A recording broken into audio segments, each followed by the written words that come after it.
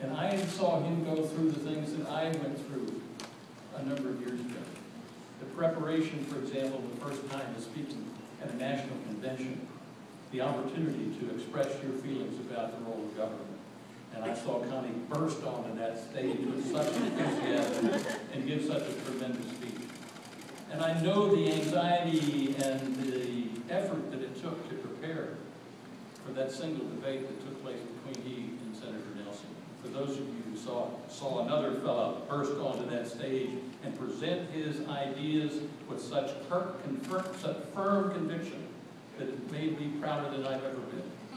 And so it is with a great deal of love and pride in my son, who has championed the ideas of less taxing, less spending, less government, and more freedom, that I present to you Congressman Connie Mack, my son.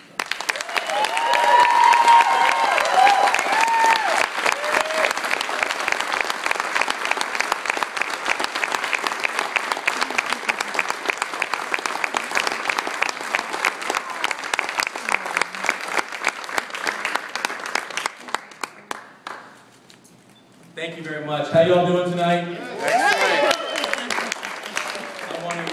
I want to thank my father and my mother for all of their incredible support, love, and I should say, as we went through this campaign, taking advantage of every teaching moment they could.